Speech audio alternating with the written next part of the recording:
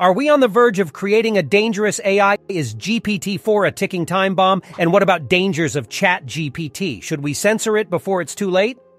In a recent interview, OpenAI's CEO Sam Altman shared his concerns about the risks of artificial general intelligence and how his organization is prioritizing safety over profit.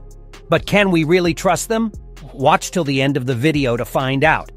Let's start with Sam Altman's terrifying statement that fear of AI is certainly justified. That should already put some chills down your spine. Sam Altman voiced his concerns regarding the development of artificial general intelligence and how his organization is prioritizing safety while competing in the market. Altman expressed a sense of fear that is appropriate when considering the potential risks of AGI, which he believes are not receiving enough attention. Altman believes that AGI could go wrong in various ways, including disinformation problems, economic shocks, or other issues that are beyond our current understanding.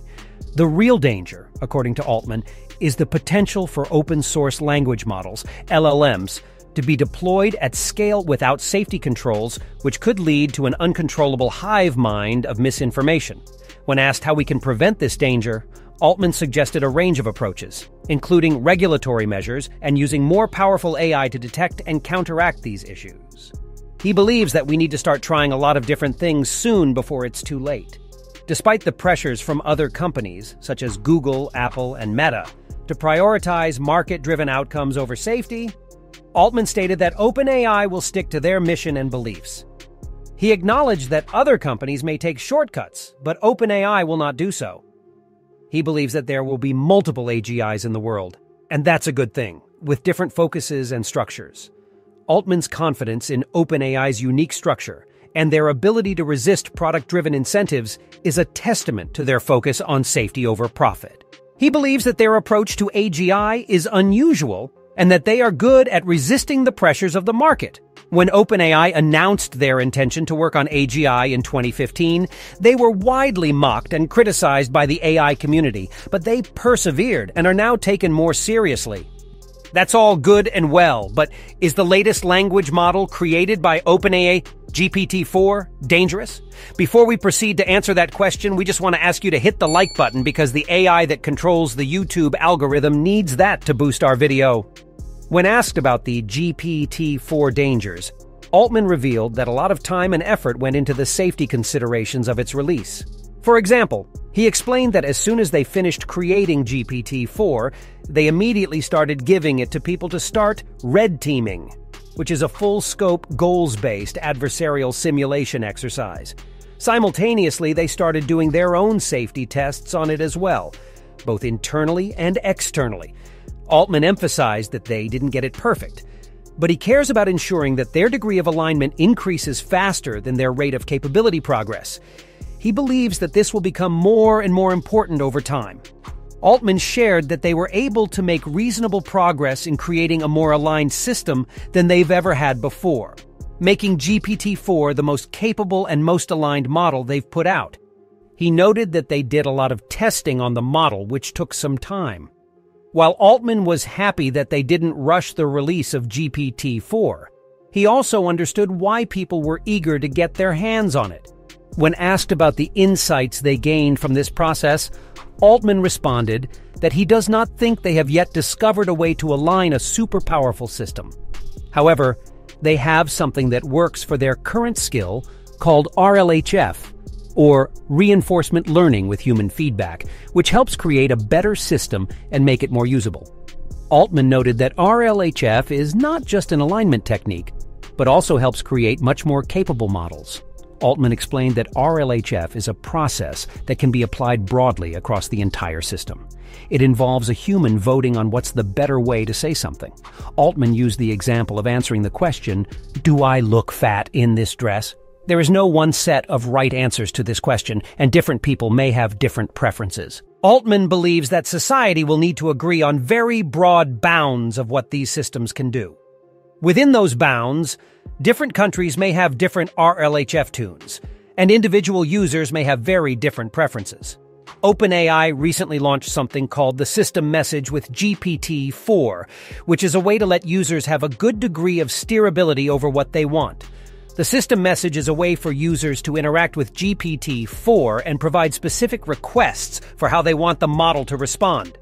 Users can ask the model to respond in a certain way, such as pretending like it's Shakespeare, or responding only with JSON.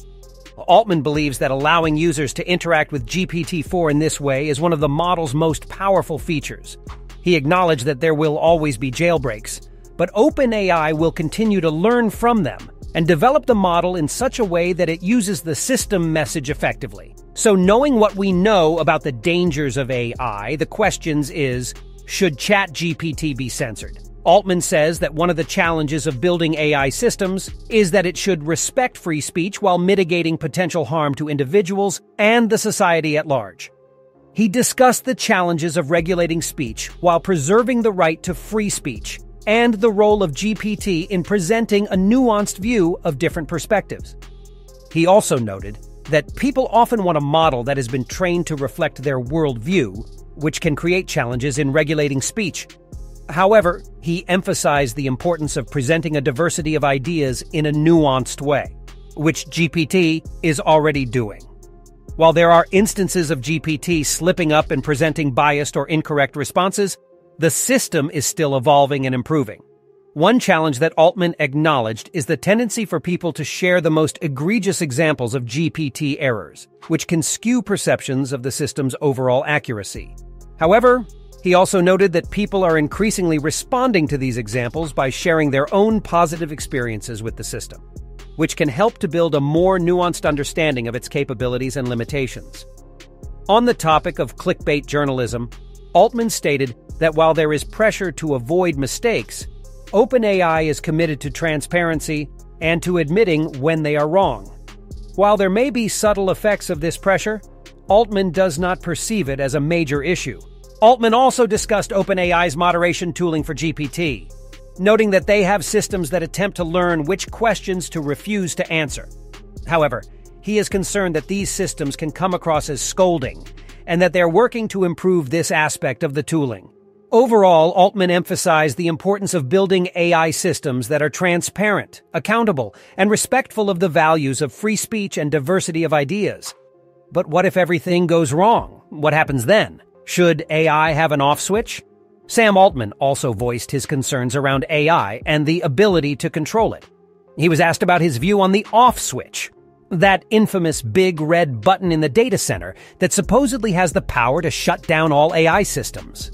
Altman dismissed this idea, stating that he had never used such a button and jokingly said he would like to carry it in his backpack.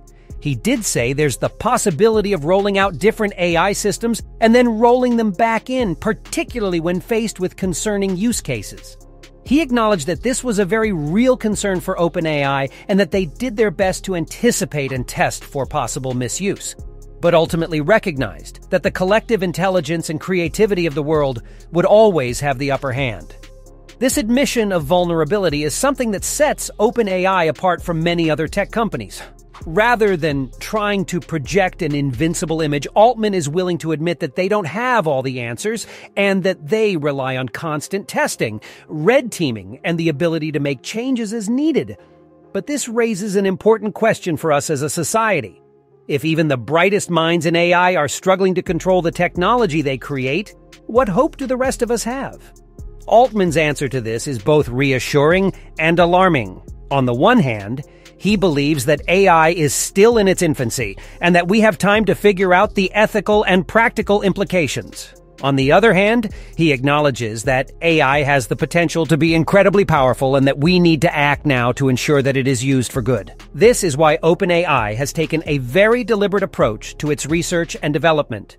They focus on creating AI that is safe and beneficial, and they work closely with policymakers, academics, and industry leaders to ensure that AI is used responsibly.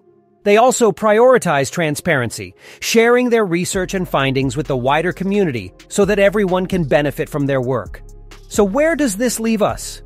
As individuals, we may not have the power to control the development and deployment of AI, but we do have a responsibility to stay informed and engaged.